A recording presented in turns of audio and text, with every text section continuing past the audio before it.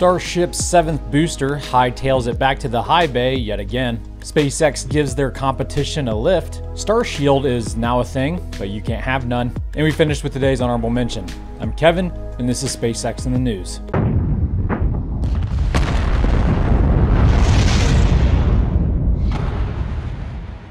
After last week's 11-engine static fire, Booster 7 received its new Raptor replacements, only to be taken off the orbital launch mount over the weekend and transported back to High Bay 2 for the 5th or 6th time. I don't know, I lost count. What for exactly has not been disclosed by Musk or SpaceX at this time, but if you have not scrubbed your expectations for a December launch to orbit, that moment has long since passed. So in Booster 7's absence, the OLM has continued to receive upgrades to plumbing and shielding, something that happens after every static fire as the company progresses toward a full 33 engine burn. And employees were also seen tearing up concrete around the pad. Now you may be thinking, couldn't they mitigate some of this damage with the trench? Well, of course they could, but when SpaceX purchased the property about 8 years ago, they had to make some significant reinforcements to the marshy foundation since it's so close to the shoreline. So while it's certainly possible, digging just isn't very practical and it's also expensive. Plus, Elon wrote a couple years back that they were aspiring to get away with not using one. Probably because they won't have the option on the oil rigs they'll eventually use to launch and catch these rockets. A flame bucket commonly used at test sites could still be useful, but the company must not see it that way. Reinforcing, repainting, and removing loose concrete after each test appears to be their preferred strategy.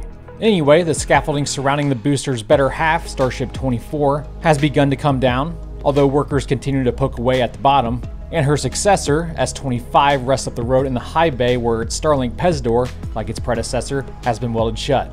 Booster 9 could roll down to the launch site at any moment to begin her stress testing regimen as well, and Elon has confirmed that although his main focus is Twitter at the moment, he still continues to oversee SpaceX operations, but teams are so good that often little is needed from him.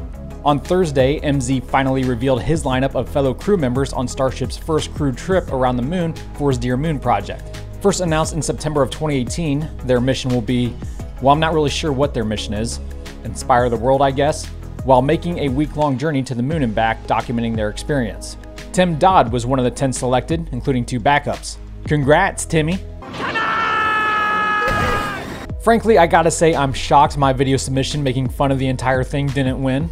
But to those of you who may be saddened you also weren't selected, just think of being trapped in a steel container full of artists where no one can hear you scream. Way to dodge that bullet. The fuck is that shit? Also yesterday, SpaceX launched 40 constellation satellites for their Starlink competitor, OneWeb. They booked with SpaceX after the Russia-Ukraine war kicked off and hitching a ride on Soyuz was no longer an option. This was the 4th mission for this boomstick. Check out the light show, created by the evening sun rays highlighting the Merlin engine exhaust and the cold gas ACS.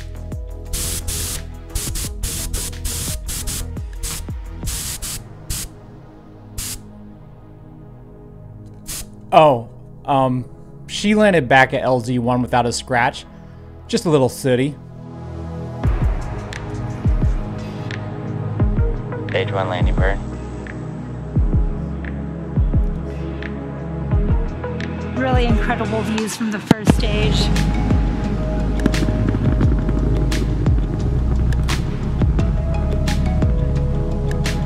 Stage 1 landing leg deploy.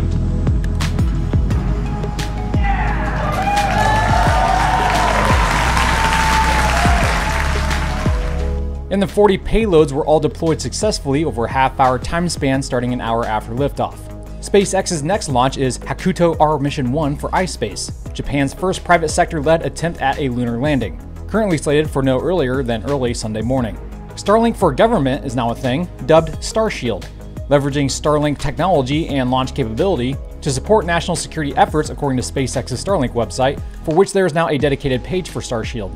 Using Starlink's unparalleled end-to-end user data encryption, in addition to high-assurance cryptography capability to host classified payloads and process data securely. SpaceX's ongoing work with the Pentagon and other partners demonstrates our ability to provide in-space and on-ground capability at scale. Don't be scarred, be secured. On Thursday, the company tweeted that Starlink service has officially begun providing low-latency internet to passengers during flights on JSX, and that further installations of the hardware onto additional JSX jets are coming in the weeks ahead. As soon as you walk on the flight, the internet works.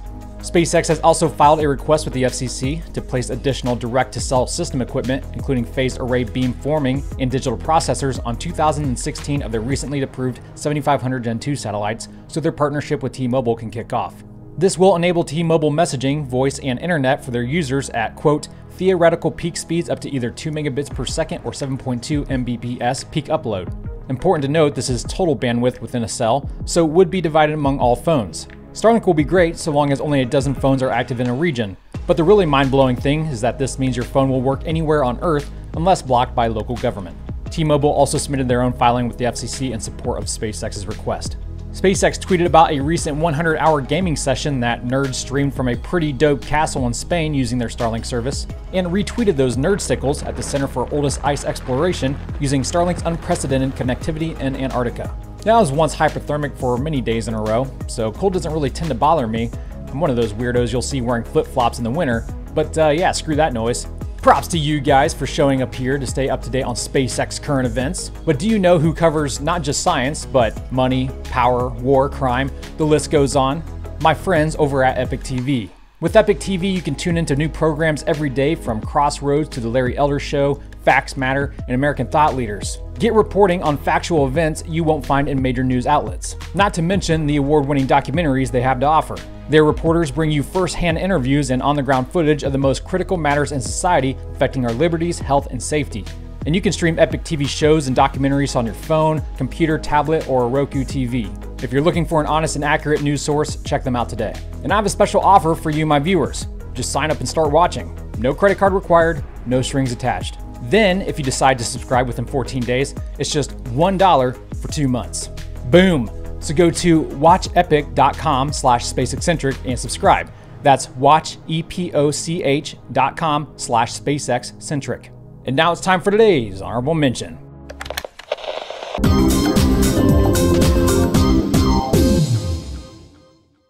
NASA's greenest Mars rover, Perseverance, has collected 15 rock samples during its almost 2-year stay on the red planet.